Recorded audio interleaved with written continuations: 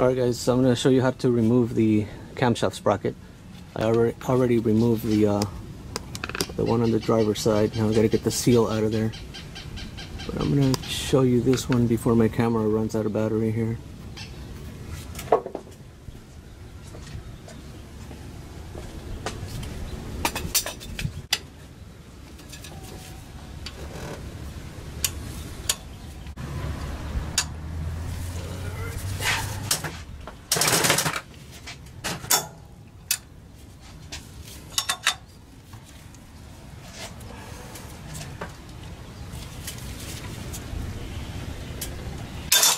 There we go.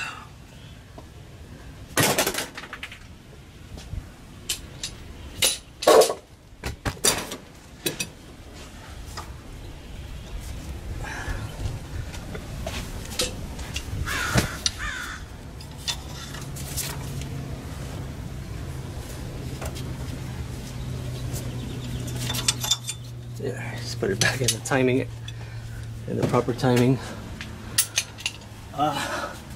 Just for peace of mind purposes. But now.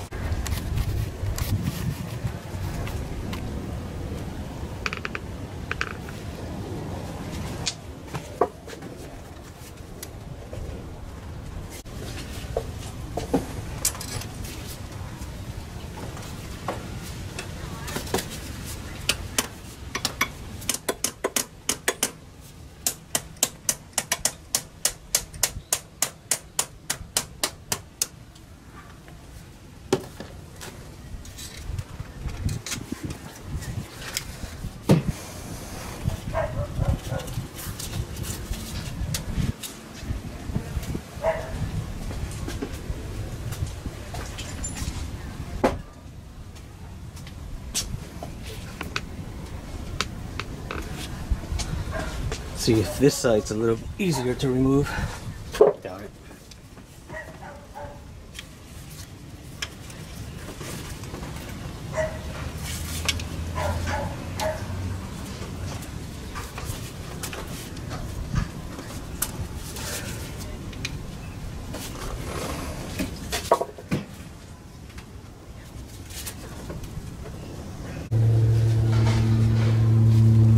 Alright guys, so I got all three seals installed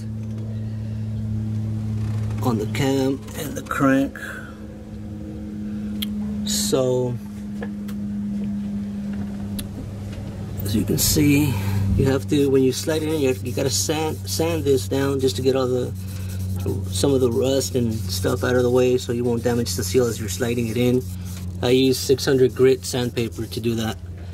So hopefully everything works out well. I am going to push this seal a little bit further in. Let's see how this one is sticking in. This is how they were. They were sticking maybe an 1/8 of an inch inside. So I'm going to push that one a little bit more just to be on the safe side.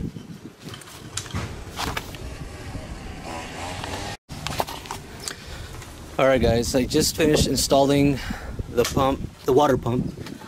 As you can see, I did use a little bit of silicone here, that in there, down there, and then up here as well, because you have to detach it from up here. I did install the sprockets back, but they're not torqued yet. I'm going to torque them once I get the timing belt on there, just to make it a little bit easier. So, but yeah, we are getting ready to just start reassembling everything here in the front. And I'm pretty confident that everything is gonna be okay. The water pump is a little bit of a pain in the butt to install, because you have to not only make sure that everything is okay here in the front with the gasket, also the gasket up here as you're installing it, and the little water pipe in the back. Make sure that O-ring is lubricated with water. I put a little bit of coolant on it. According to the repair manual, that's what it says, to use water. And then once everything is on there, put the bolts on, hand tight, and then come in with your torque wrench Start with the water pump in a star pattern, and then this guy up here as well. 18 foot-pounds on these guys for the water pump, 13 Newton meters, or about 10 foot-pounds for these guys, and then just go from there. All right, let's keep going.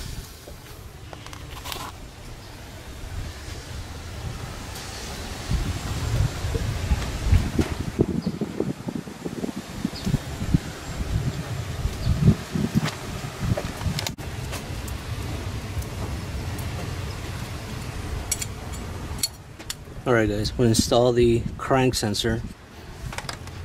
It's right here.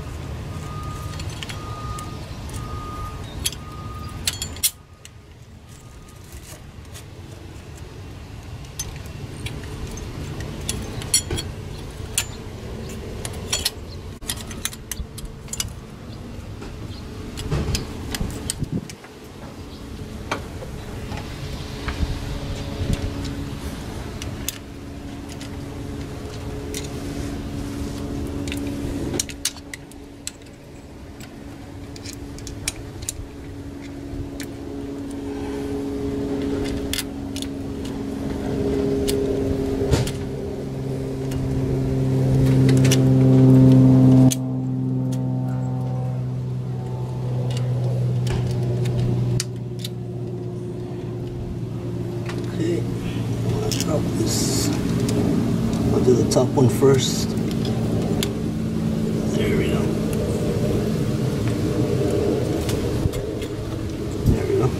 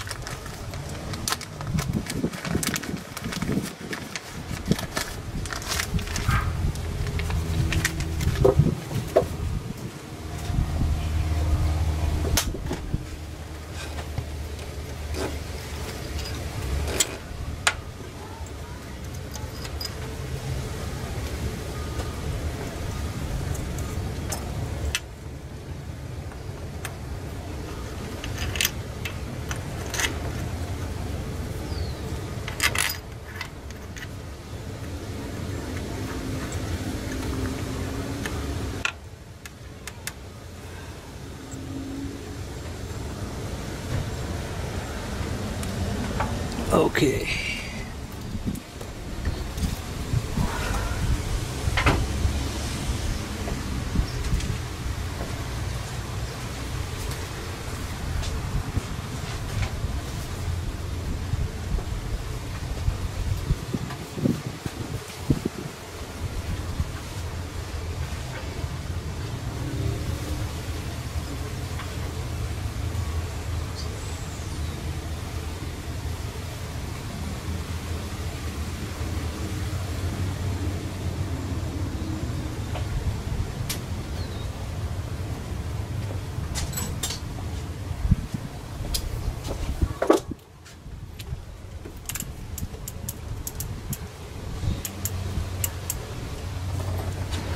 These are torqued at 17 foot-pounds.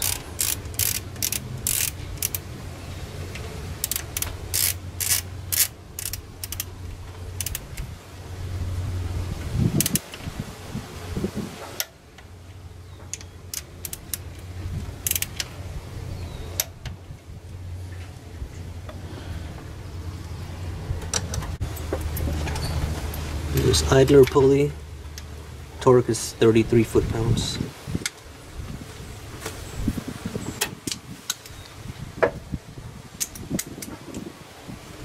$14mm socket or bolt.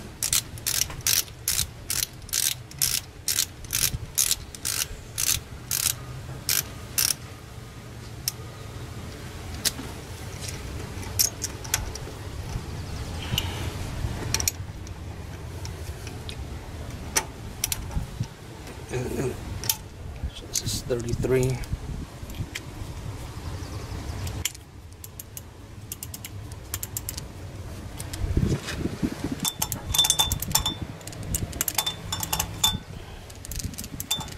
$30, $31, $32, $33.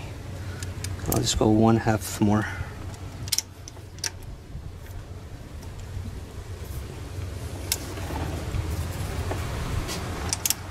Yeah, I made it quick. That's it?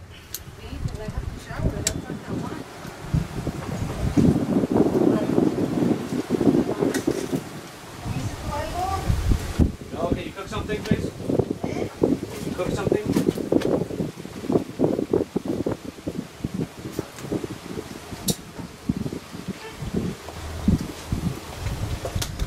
And this is the actual tensioner. And then you got the two little holes there to adjust it.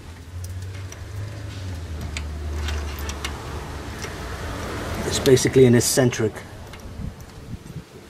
As you can see, the bolt hole is a little bit off center, so that you can apply tension to the belt. And the tension that you apply using the tool that goes on here, and you pry on it until you reach 39 inch-pounds, and then you lock the bolt down. But that's after the belt is on there.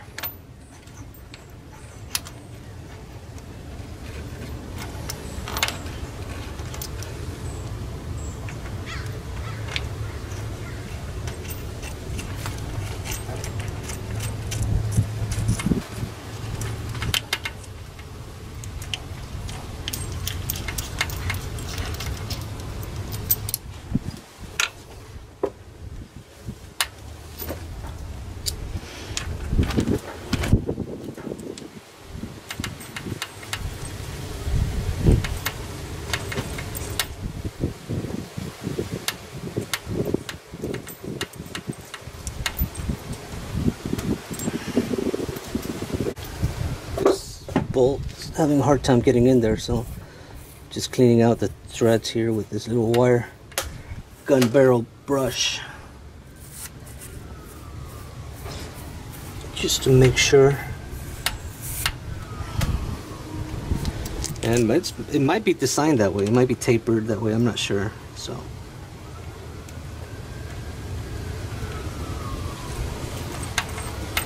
yeah, see, it kind of gets tight right there, but I think that might be normal.